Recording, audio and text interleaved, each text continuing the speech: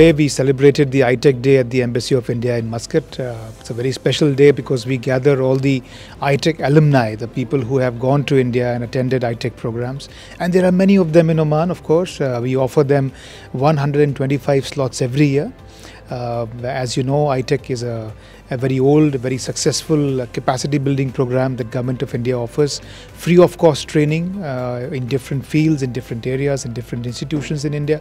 And we have since 1964, since the program was incepted, we have trained more than 200,000 people from all across the world. And Oman has been a very, very important beneficiary for us, because the idea at the end of the day in ITEC is not just capacity building, that's the key part, but also building cultural bridges, friendship. People go, people spend time in India, and they come back. And today at the event, 5 of the Omani alumni, they presented their stories and how they were impacted by the program, how much they love being in India.